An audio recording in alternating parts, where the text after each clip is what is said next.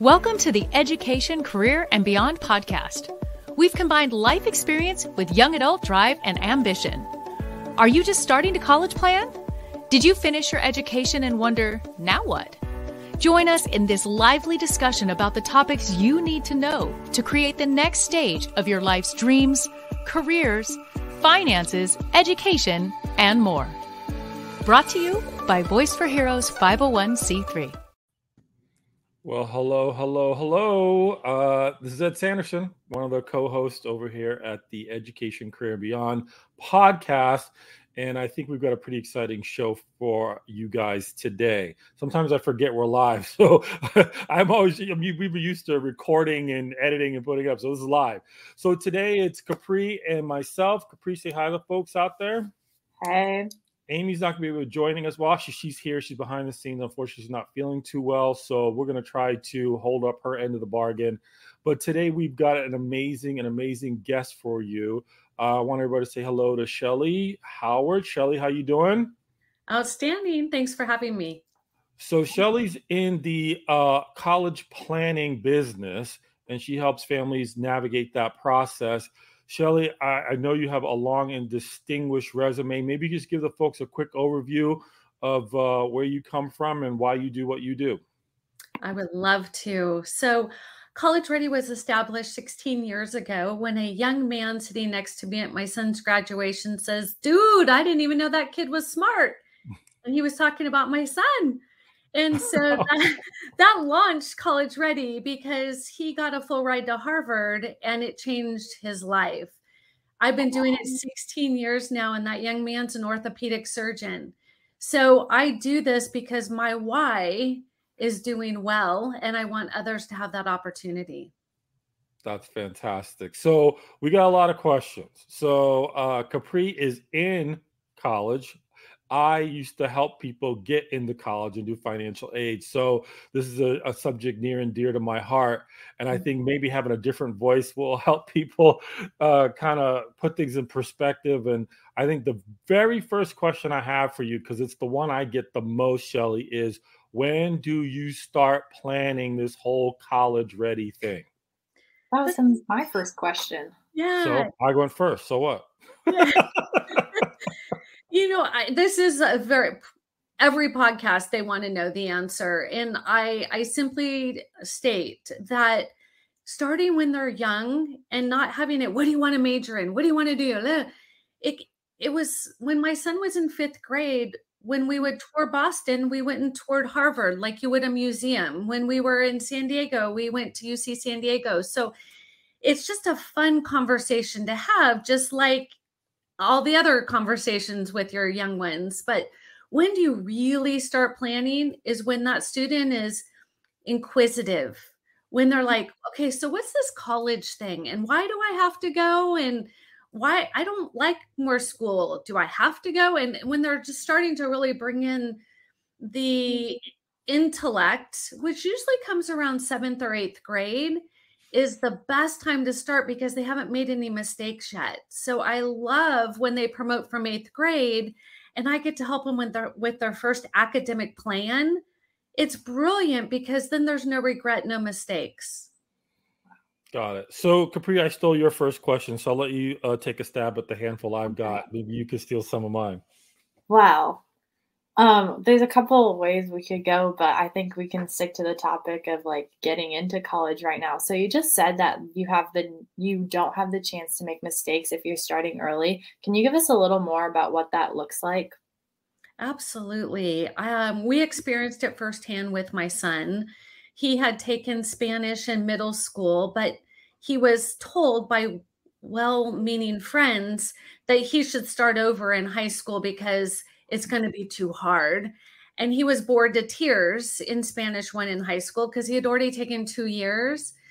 And the valedictorian started in Spanish 2. And that was the difference between valedictorian and salutatorian, which is what my son was. So one class can make the difference. That may not be a big deal to you, but for somebody who wants to go to the very best, it could be a very big deal. So they have to be taken in order, and you don't want to assume or listen to well-meaning people. Also, kind of on that topic of like not trying to make that one mistake, I think a lot of students kind of struggle with that academic pressure of not making any mistakes. How do you think that planning ahead kind of helps to combat that? I love that question. So many students don't want to make a mistake. And some of my worst mistakes have been my most brilliant opportunity for learning, right? I'm an entrepreneur, I've made lots of them. So I think it's important that when you have a plan and you start early, you have a chance to analyze and look at, if I don't do this, this will happen. If I do this, this will open up that door for opportunity. So making a mistake is not the worst thing if you look at all of the things in front of you and have a plan. If you're just throwing darts at a dartboard and hoping they stick, those are the mistakes you really don't want to make. Got it. It's a very good way to look at that from a learning perspective. And like, if the more you plan, the more opportunities you can see ahead. That's great. I do want to take a go. Yeah, I mean, aligned with Capri's question about, in your answer, Shellee, starting early. What do you tell a parent who's hasn't really gotten into it? Students are sometimes focused on the academic side and the social aspects, or they're looking at, athletics and extracurricular activities. What happens when they wake up and their kid is finishing up their junior year and they really haven't started on that process? What do you recommend they do to kind of get caught up? Unfortunately, that happens more than I would like to talk about. I just met with a family yesterday who have twins that are rising seniors, and they thought they had everything lined up until we talked, and then they panicked. Yeah. The nice thing is, I can either do it gently and fun over 4 years, or I can fire hose it, and hopefully they're mature enough to hold on to that information. It's never too late. I could take a student with 0 community service hours and create a passion project their senior year. The hard part is it's a lot harder on the family if you do it that way. Just like everything else, when you procrastinate, it's going to catch up with you. No, that's a great answer. So I had a note about passion projects. So nice segue, Shellee. Well done. I'm just going to keep on this theme. When you say a passion project, what does that mean, and where do you kind of get them going on that subject? It's probably one of my favorite things about what I get to do. It is my belief that if every 17 or 18-year-old did 200 service hours before they graduated high school, our world would be a much better place. That's my personal opinion. I don't have too many people argue that point. But a passion with purpose is a unique project for many reasons. I started it with my firstborn because I was concerned. He wanted to be a doctor. And I wanted to know, as a mom, did he want to be a doctor for the DR in front of his name, or did he really have a heart to serve as a doctor? And so I came up with Passion with Purpose. It is truly an entrepreneur's dream because I take the students' passion, their core values, their gifts, their talents, their advocacy, all of that. And then we touch on what do they want to see changed in the world. And then we create a strategy on how they will lead others to create that change. What they are doing is they're learning how to serve others and be me focused. But what makes it really important is they learn, do they like people? Do they not? Do they like animals? Do they not? Do they want to sell? They're starting to navigate. What kind of engineer do I want to be? And so that is what gives us the passion with the purpose. So they think they're serving, so they're willing to try. What they don't realize is they're really serving themselves. Very well said. So you mentioned 200 hours. That can be a little overwhelming for a young person, particularly if they don't have direction and focus. Is that a magic number? I mean, what does 200 hours mean to them in terms of admissions or experience? Can you please repeat that? Unfortunately, the Wi-Fi was not working. Okay, so I get that that happens to me all the time. So $200, you mentioned that. Is that like a magic number? And if you're just getting started, that might be a little overwhelming. How do you break that down so they get direction and focus? So, what I have found is all of my students who get scholarships. So, in the last 2 years, our students have received over 22.7 million in scholarships. So, return on investment is part of my process. And I want every student to get a scholarship because I think it feels good to earn something. It is my belief that it just feels good and it helps the bottom line. 200 hours is what I'm finding is the minimum to get scholarships. And so is it a minimum to get in college? Nobody will tell you that. There's no like magic number, but I haven't seen a big scholarship come through lower than 200 hours. That's why I set that as the baseline for my students. So follow-up question, and Capri, I'll give it back to you. When you say a big scholarship at $200, I guarantee there's a parent listening to this going, how big are we talking? So I know that's a very vague question with over 3,000 universities and colleges, but by your definition, what is a big scholarship? Well, I can give you an example. I had a student graduated 2 years ago, and I love her story because her Passion with Purpose project was difficult. She's good at a lot of things, which makes it hard. What happened during COVID is she found her greatness. She found her passion. She found her advocacy. She got a full ride to Vanderbilt pre-med. Wow. That's a big scholarship. That will make a lot of parents happy and cry at the same exact time. Totally. All right, Capri, I've got more questions, but I'm going to let you get a word in edgewise here. Thank you. I appreciate it. Continuing on the topic of scholarship, that's such a big thing, especially for students, parents, everyone involved. When would you start looking into scholarships? Before the college application process, after, during, when you've already been accepted and committed? Can you give us a little timeline for that? Because I know a lot of students get burnt out along the way, and trying to do all those essays can be pretty overwhelming. So the best time is when you promote from 8th grade. Everybody thinks you have to wait. You don't have to wait. There are scholarships you can start competing for as soon as you finish middle school. So that summer where you're doing nothing can be the big summer of opportunity. But beware. I want to tell your listeners, be very careful. It's a bait and switch out there.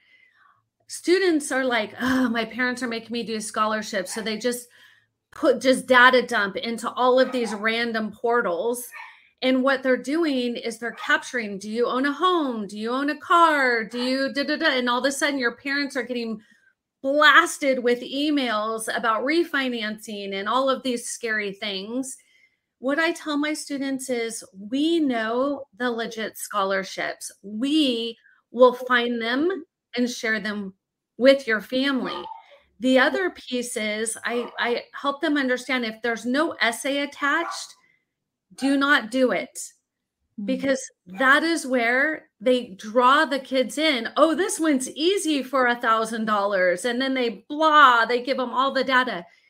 It is a dangerous world out there. Just be very careful that you don't give any personal information out. But you can start in 8th grade and start building those scholarships. I have students who have gotten a free education on independent scholarships. Wow, that's incredible. That is amazing. Do you have any, I guess, better resources for finding scholarships that aren't necessarily like just trying to capture your data? Yeah. So a lot of untouched scholarships come from parents' jobs. That for some reason, nobody looks to the HR department, and they have tons of money set aside for scholarships. The other one is credit unions. There's a ton of money through credit unions. The Rotary Club, the Kiwanis Club, all of those organizations, the Elks Club. I could go on and on. Like there's so much money out there. It's ridiculous. In my book on chapter 9, it lists all of the different legit ones, the ones that are safe that I have vetted, and 10 colleges that are tuition free. You just have to work. Wow. Very Quick nice. intermission. Can you tell us more about your book? Yeah, thank you. Absolutely. So my book, the title is How to Send Your Student to College Without Losing Your Mind or Your Money. Brilliant. Yes. So that topic came up because that is what parents are most frustrated about. Yeah. It's overwhelming and expensive. So I spend 12 chapters simplifying and making it accessible and easy to find information. That's genius. And where can listeners buy your book? So you can either go to freebook.collegereadyplan.com and get a free book, or you can go to amazon.com and pay for it. It's completely up to you.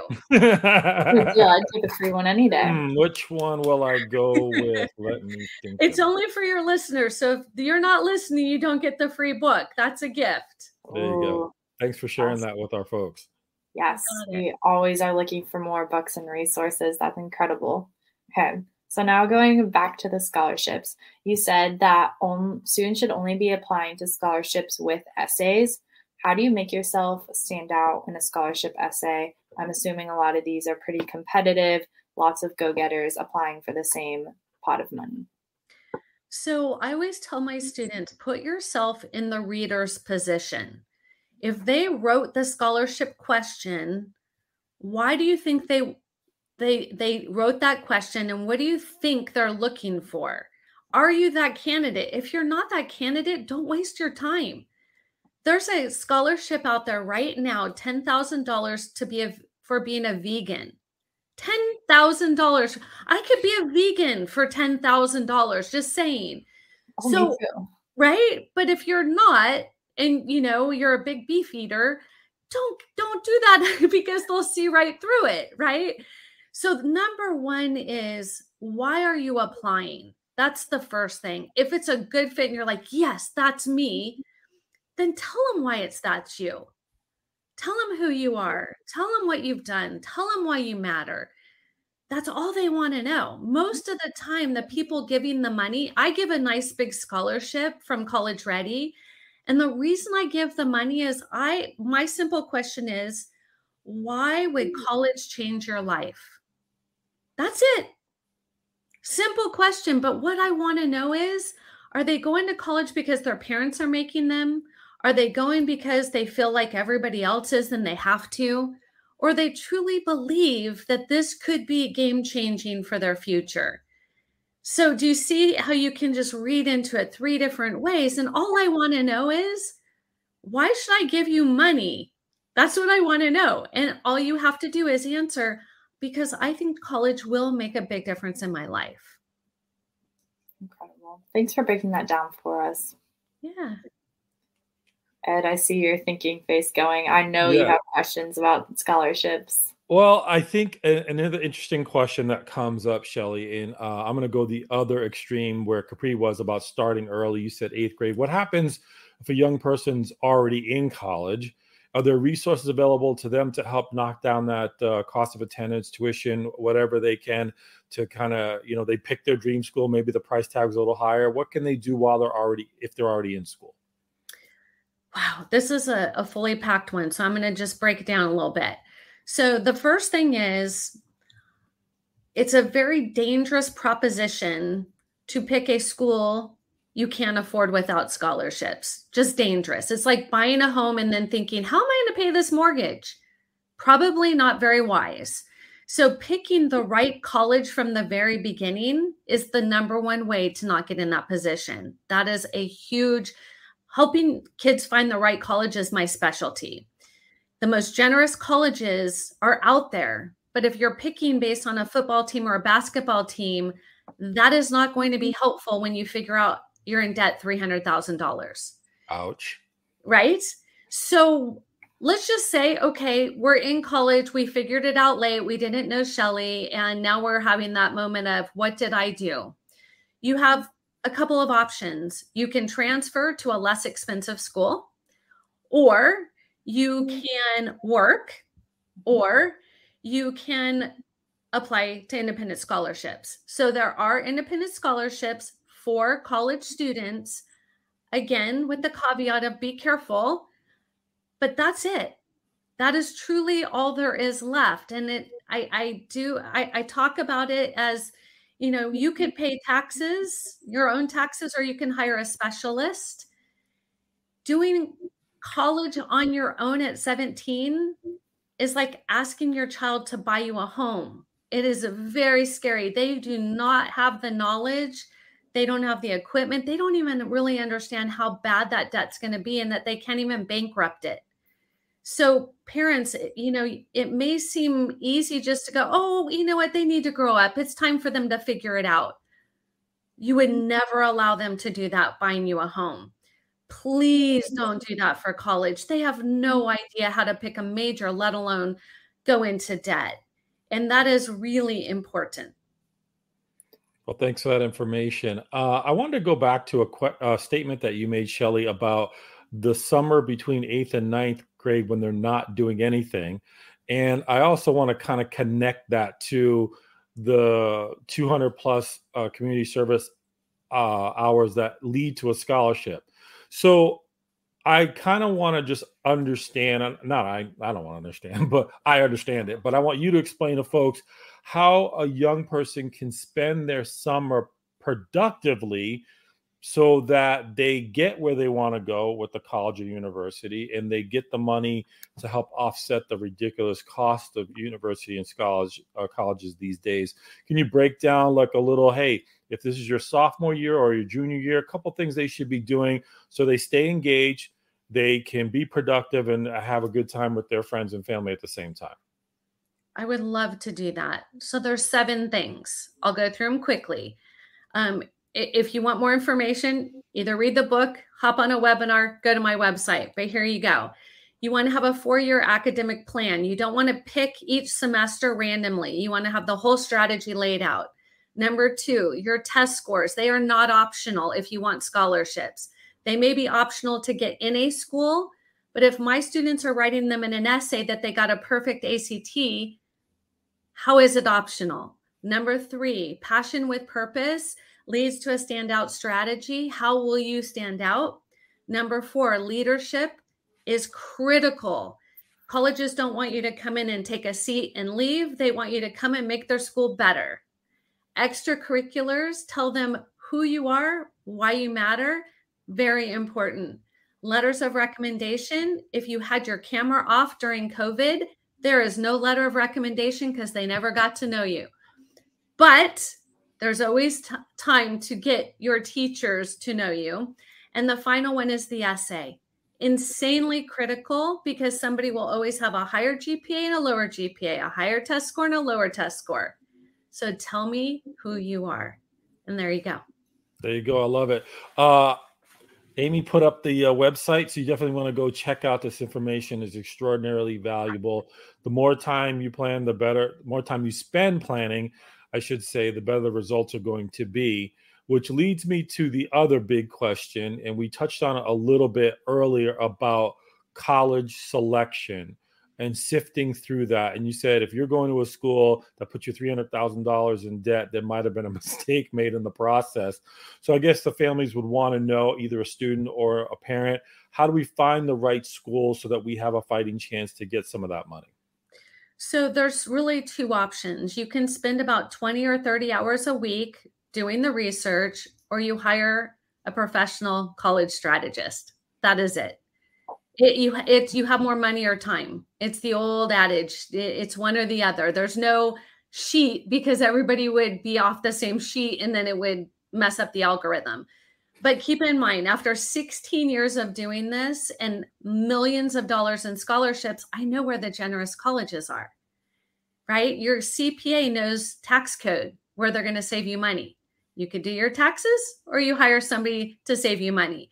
That's what it all comes down to. There is no way, at least that I know, where a family can Google it, even with AI, and come up with the information, because I've tried it and it is not correct. Unfortunately, U.S. News and World Report is not a valid picture of who got in last year. That is truly who applied, which is way out of whack, and who actually were admitted. So that data is not a true picture of what is actually happening. That's good information. I was going to ask another question. It slipped out of my mind. Capri, did that trigger any questions, or do you have anything else on your list that you want to run by Shellee? I think we've been working together for so long that we have all the same questions today. Exactly. So Shellee, I was going to ask you a personal question about your kids. I noticed on your website, you said, you already mentioned one went to Harvard. You got kids going a lot of different directions.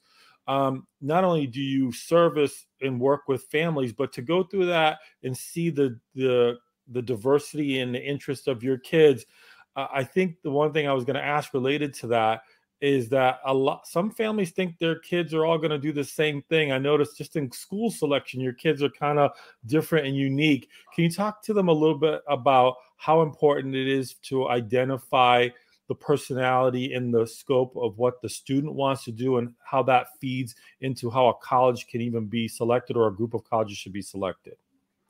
I love that question. Nobody's ever asked me that. Thank you. Oh, you're welcome. I could probably outline it best because I am a mother of 4. So, first, any parents out there that are listening, if you have 2 of the same children, I'm shocked because that doesn't ever happen. Even I have triplets in my program, and they're all so different. So the first thing I would look at is who they are. What is a good fit for them? Do they want to be the big fish in the small sea, or the small fish in the big sea? Socially, are they going to be happy where they want to go? If not, transferring at an extra $100,000 to the bottom line. Okay. Not a good plan. My firstborn knew he wanted to go Ivy in 8th grade, and he knew he wanted to be a surgeon. He never lost sight of that. And so he did Harvard to UC San Diego Medical School to UCLA orthopedic surgeon. Wow. My second, she is a compassionate, loving young lady, and her dream was to work with children. So she decided to become a registered nurse and work in the emergency room of the peds department at Chalk, and one of the best peds department. And so both of my first 2 went STEM and medicine, and I'm needle phobic. So ironically, either they didn't want me in their place of business, or they saw I have a huge passion to serve my community. My core value is community service. So I think they saw my love for serving my community, and maybe they wove it into their profession. Now, my stepson and my stepdaughter are on a different path. My stepson is going to be news and broadcasting, and he's at San Francisco State, going a completely different direction. And the youngest I got to raise, she knew that he went to Harvard, she went to Alabama, and he went to San Francisco State. I'm not doing that. And I want to graduate debt-free. So she said, I'm going to go international business, and I'm going to go to AAU in Prague in the Czech Republic. Wow. So she's getting a dual European and American degree in 3.5 years for $27,000 in total. Wow. How impressive is that?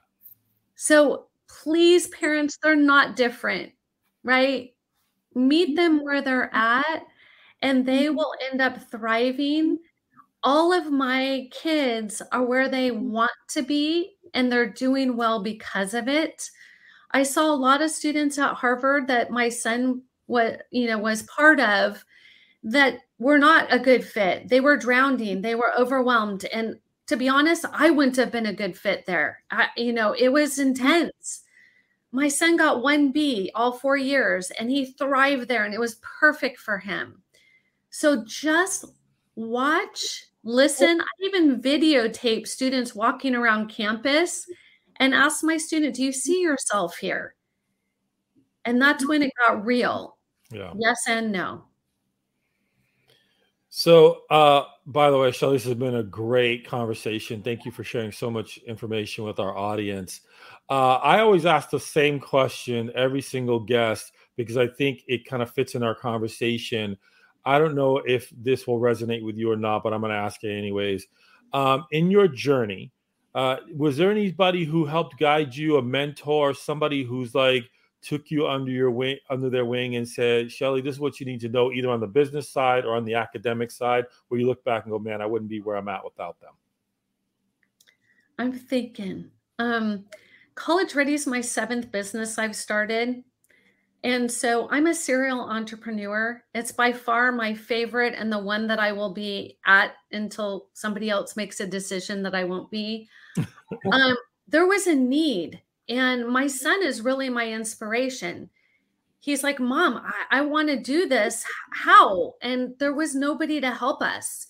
I went to his high school counselor and she said to him, why would you waste your time or money being a doctor? They don't make money anymore. Literally, that's the look I gave him, Capri. I was like, are you kidding right now? And so it was my son saying, Mom, please help me. I don't know how to do this. And so I built him a business plan for himself to get into college. So it was really my son asking for help and then doing exactly what I recommended.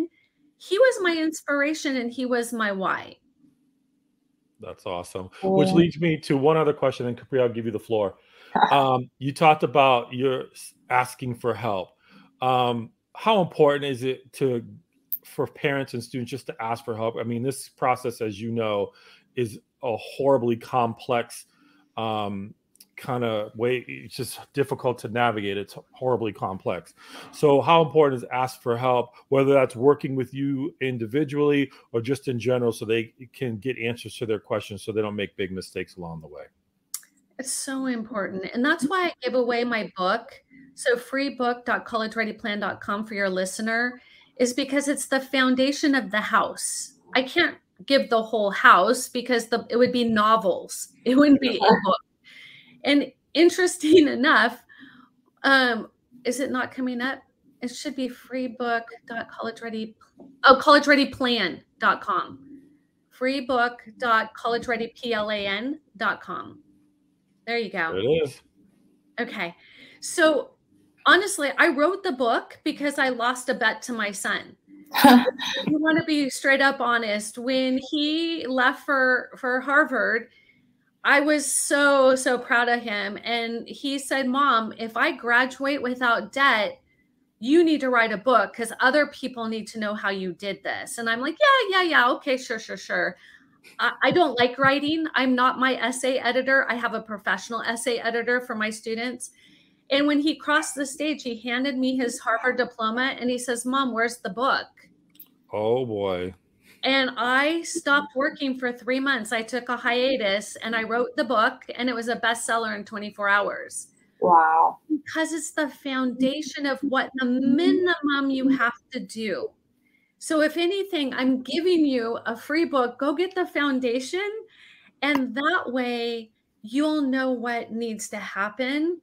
From there, you can either do it yourself and hopefully you find the right information. Like I said, I spent about 30 hours a week for 4 years doing this for my son on top of my full-time job. Now I do it 80 hours a week and I have a whole team. So it changes every day from test optional to test blind to fully testing.